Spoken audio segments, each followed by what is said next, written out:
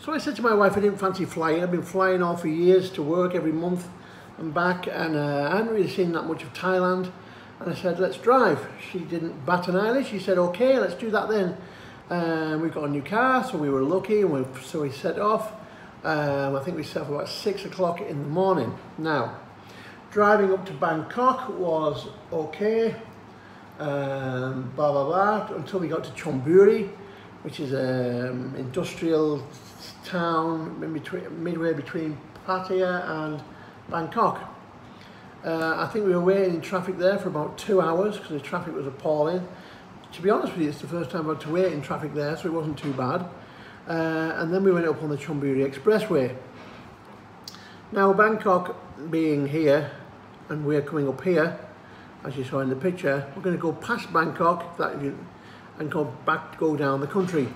And so when we got up to Bangkok, it was very busy on the way up there, very busy going through Bangkok.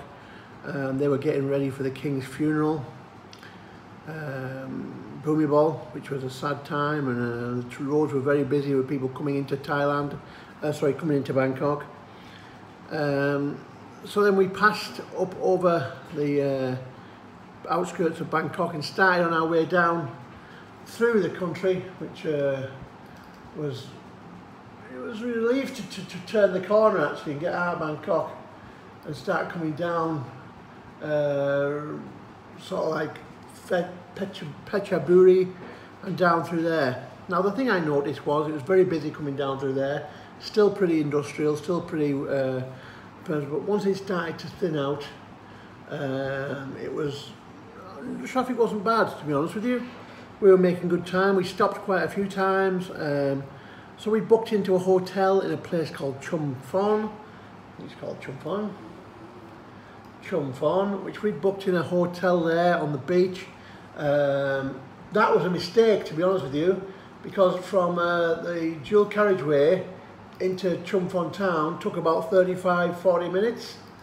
So what happened was it was night time as well. We were coming into town, we were tired, and it seemed to take forever to get to the hotel.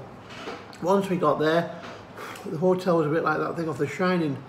There weren't many visitors there. The food was fucking rubbish, and although the rooms were spacious and nice and fairly clean, it wasn't what we were used to, so we wouldn't sort of recommend to go to there. I think it was a Novotel Chum Phon. Breakfast in the morning. Breakfast in the morning was shit, to be honest with you. It was not what you'd expect or what you paid for. It was very poor. And another thing I can bring up is another thing. The night before we went for dinner at 7:30, and the girl had her jacket on ready to go home because we were the last customers to go for food. So it was a bit weird ordering food, and she wasn't very happy when I ordered an ice cream after my dinner. So it was great. Not very good customer relations there. In fact, it was rubbish. Swimming pools and everything was okay. The gym was very dated and very old, but we still used it. We still went training even after an 8-hour drive. But as I stop over and somewhere to rest your head, it was okay, but don't expect too much. Coming out of Chum Phon and getting back to the motor, getting back to a dual carriageway, took about 30 minutes again, 35-40 minutes, and was lovely scenery around there. It would make a beautiful place to live. I know the prices are now shooting up down there, but it was a beautiful area, beautiful beaches, and very worth a visit if you're ever passing. So that's my idea of Chum Phon now. It gets better. Once we got back onto the dual carriageway, we were around about let me put in here for you guys. I would say we were around about 5 or 6 hours from Phuket. I'm guessing. So I'm putting it in. Chum Phon railway. I'll put Chum Phon railway station. Yeah, 5.5 hours. It says here 6.5 hours via route 4. Blah de blah de blah. 6 hours and 46 minutes. Now that's probably the route we took, coming out of Chum Phon, which takes you down to Surat Thani. Yeah, Surat Thani, 5 hours and 28 minutes. Now, it was a good drive, very good drive. We made great time and we made great, great haste, and it was enjoyable, it was green, it was lush. And I saw different farming methods, different farming techniques. I also saw that it was a different part of Thailand. It was a little bit more arable and rural and whatnot. But as we started getting down through Surat Thani and to Surat Thani, it was a good drive and we enjoyed it. We stopped at Surat Thani for something to eat.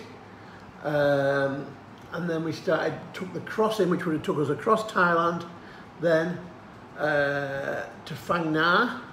Now, coming down through that area from Surat Thani to Phang Nga was beautiful. It was stunning. There was mountains, greenery, beautiful roads. The roads were clear and very, very, very quiet.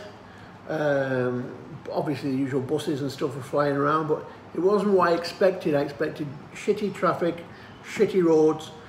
I expected it to be a nightmare, but it wasn't. It was an absolute delight, and I totally enjoyed that drive. Phang Nga Bay, obviously you could see parts of that as we crossed that, and it was just joy to see this place I'd seen only on photographs before, and on video and on TV.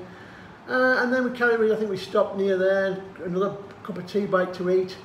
I then carried down onto Phuket Island, which again was something I wasn't expecting. Great roads. We also went through security to get onto the island, which was a good idea, which I don't know if that's how corrupt they are, but they seem pretty good to me. And we carried on down through Phuket Island, past the airport. The roads were great. They had a lovely motorway running through the island and whatnot. And we were staying on the side of the island, where were we? On the same side that Patong Beach is on, Surin Beach, and so on. And we were staying at the Banyan Tree, Phuket, which was amazing. Jean-Claude Van Damme had just checked out when we got there, so we missed him. But the hotel was beautiful. It was everything we imagined from Banyan Tree. Great place, great location. In fact, I'll put some photographs on after this. And we had an awesome time. It was the best thing taking the car ever, because it means we could go out every day, every night. We could do whatever we wanted to. We saw a lot more Phuket than we would have than what we would if we just rented motorbikes and stuff. We went to Phang Nga Bay in the car. Great to finish that, jump back in your own car rather than have to wait for people on buses. And it was well worth taking it, even though you knew what you were facing going home. It wasn't too bad. So we drove home again 3 or 4 days later, I think a week later. We drove home, and I say it wasn't too bad. It was great. Even going through Chonburi was a good drive. So all in all, if you're thinking about driving to Phuket, I can recommend it. I can recommend you'll enjoy it. I recommend you'll get great memories from doing that, and it's a road trip well worth doing. So Bang Saray, Pattaya to Phuket, 2 thumbs up.